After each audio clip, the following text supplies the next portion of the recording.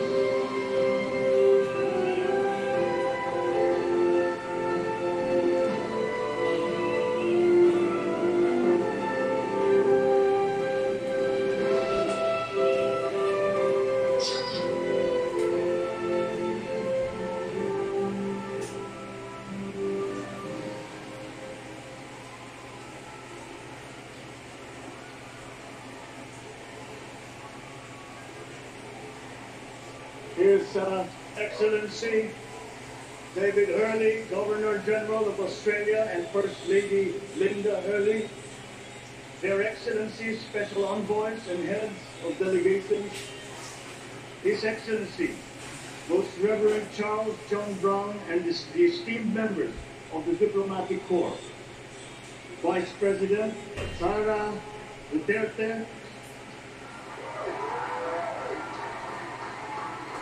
President Fidel Ramos, President Joseph Ejercito Estrada, President Gloria Macapagal Arroyo, Senate President Vicente Soto III, and the honorable members of the Philippine Senate, House Speaker Lord Alan J. Velasco, and the honorable members of the House of Representatives, Chief Justice Alexander Gesmundo, and the honorable justices of the Supreme Court, of course, First Lady Lisa Araneta, and my children, Alexander, Sandro, Simon, and Vincent. I cannot proceed without a special greeting, of course, to the former First Lady Imelda Romualdez Marcos,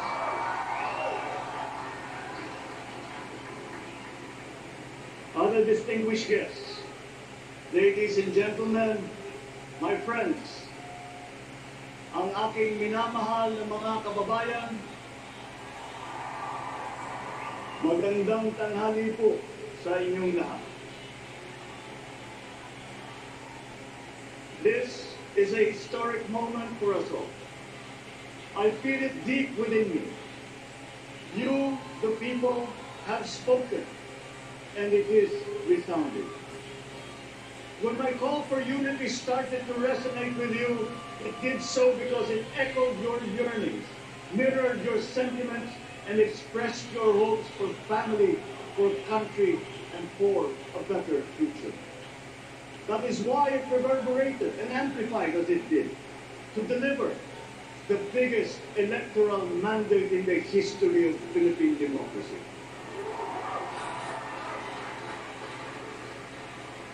By your vote, you rejected the politics of division.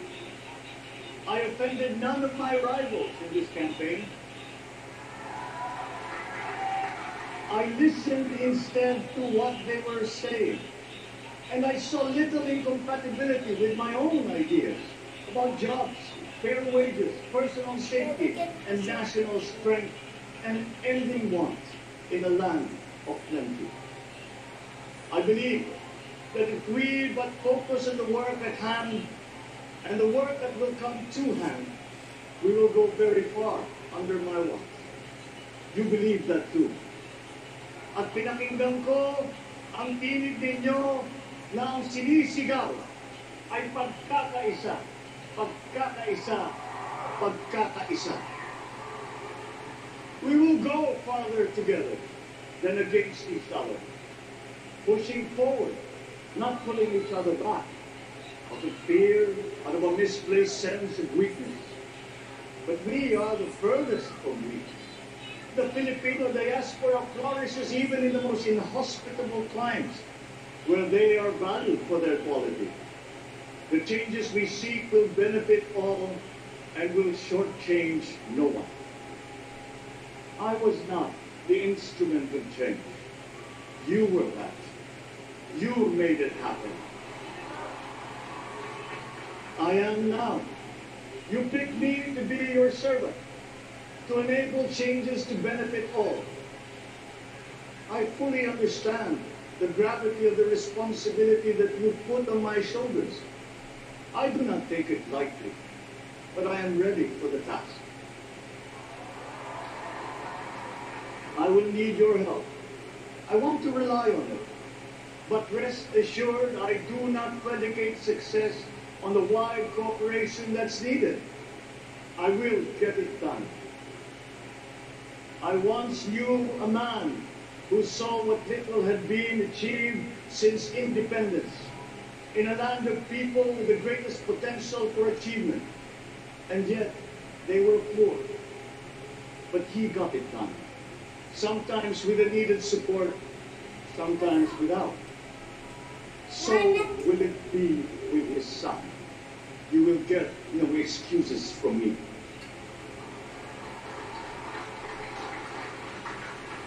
I am here not to talk about the past.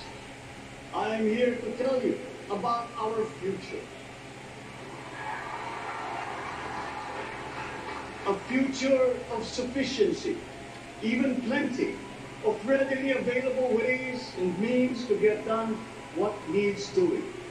By you, by me. We do not look back, but ahead. Up the road that we must take to a place better than the one we lost in the pandemic. Gains made and lost, opportunities missed, well-laid plans superseded by the pandemic. Indeed, ours was the fastest growing economy in ASEAN by ways now outdated. We shall be again by a radical change in the way the world must now work to recover what we have lost in that fire and move on from there. We face prospects of the spread of the war abroad, of which we are totally blameless. We seek friendship with all. But countries like ours will bear the brunt of it. And if the great powers draw the wrong lessons from the ongoing tragedy in Ukraine, the same dark prospect of conflict will spread to our part of the world. Yet, there is more out there. Like going forward by new ways of doing that the pandemic forces to adopt. A stronger resilience, quicker adaptability. They are our best prevention. They are our best protection. Quiet reflection in a rough and tumble campaign of a breadth and intensity never experienced reveals some of them. Such as a willingness to listen despite the noise, the hesitation to quarrel over differences, and to never, ever give up hope of reconciliation. These gave me the peace to ponder deeper. There are hints of a road not taken that could get us out of here quicker to something better, something less fragile. There is also what you, the people, did to cope. But this time empowered by new techniques and more resources.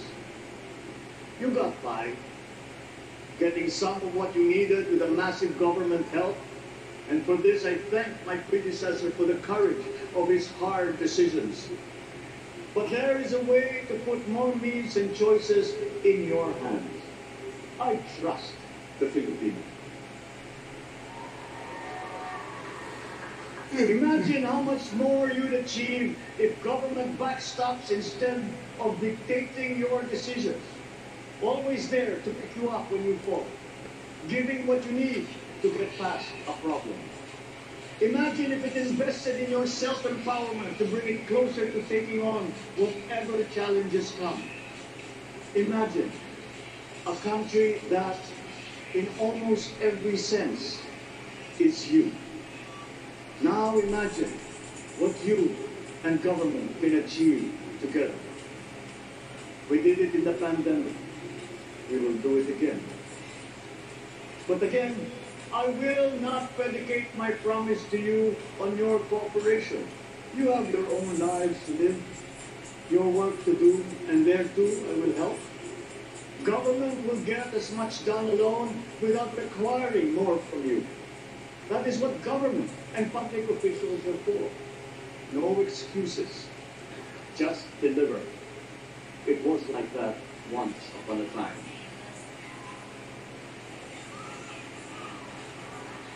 I did not talk much in this campaign.